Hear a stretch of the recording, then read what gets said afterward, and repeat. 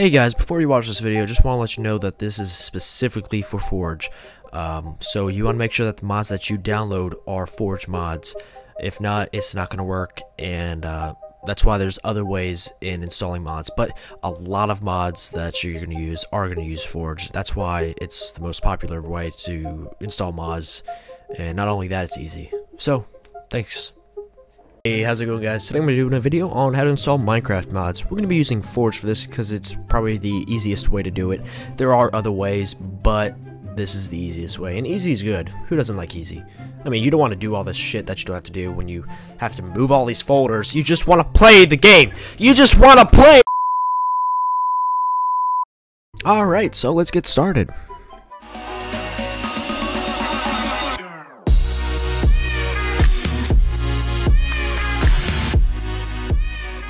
Alright, so the first thing you're going to do is you're going to click on the first link down below in the description. It's going to take you to this website for the Minecraft Forge. All you're going to do is you're going to scroll down, and you want to look at the download recommended section. And then you're going to hover over install when, and you're going to click on that. It's going to take you to another page. And you're just going to sit there for about 5 seconds. And it's going to, it's just an ad. And once it goes through all that, you're going to click on skip, and the file should start to download. Just let it download. It's only like, what is it, 4.2 megabytes, not that long. Once it downloads, you can go ahead and open it. And if you're not using Chrome, it's probably going to go to your downloads folder or the default folder that you have for all your downloads. And just go there, double click on it. Same concept here. Once you open it, it's going to open up this little window. And you're going to want to make sure that the install client is selected. You don't want anything else down below.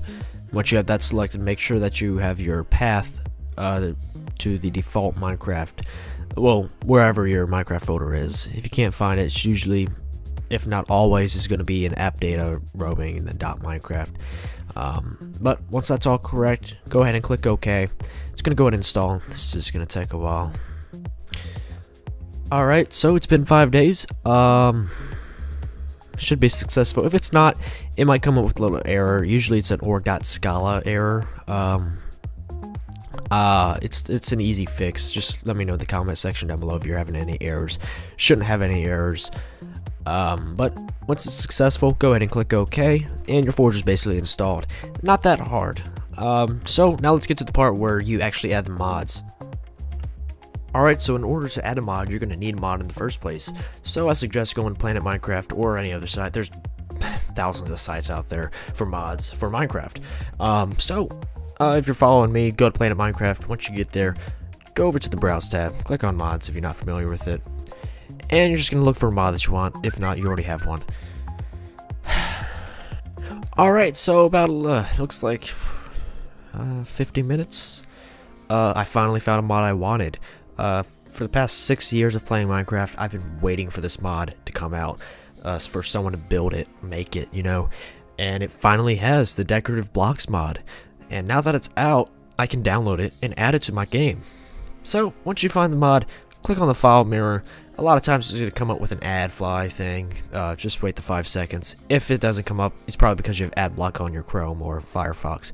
Just remove that or just disable it. And once you click on skip ad, it's going to download the file or take you to another site where the file is at, and then you download it there. Once the file downloads, it's going to download as a jar file. That's usually what it is. If not, it'll be a RAR file. Open that, and usually a jar file's in there.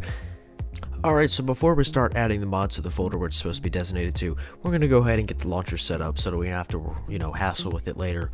So what you're going to do is go ahead and you're going to open up Minecraft. And once that opens, you're going to go ahead and click on the new profile button on the bottom left corner. And for profile name, I suggest naming it Forge so that you know the difference between the two of your main profile and the Forge profile with all your mods.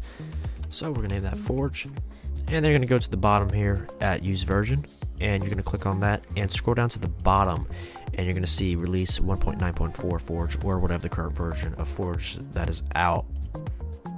Once you do that, go ahead and save the profile, and we have that step done. You can go ahead and close out of that, and I'll go ahead and show you where to put the mod. So in order to install your mod, you're going to have to add it to your Minecraft directory. It's not that hard. If you know how to get there, great. I'm just going to show you anyway.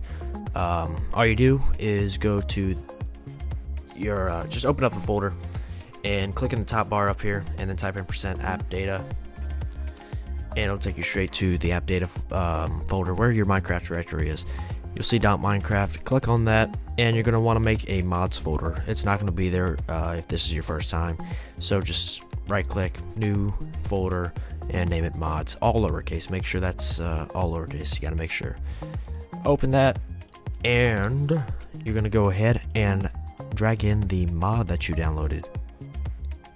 And again, make sure it's a jar file, and if it's RAR, just open it up and it should be a jar file inside of it. So that's basically it. Some key points to point out: make sure that the mod is the same version of Forge. You know, that's basically all you got to know. And also make sure that the mods that you're throwing into the mod folder are jar files. Anything else, it's not going to work. And I mean, if it's out of date too, it's not going to work. You'll have an error when you open up the Minecraft game. And well, yeah, that's about it. So be sure to like and subscribe, and you know, let me know in the comment section down below if you have any suggestions or any comments, or if you need some help. I'll be more than glad to help you guys out. So yeah, see ya.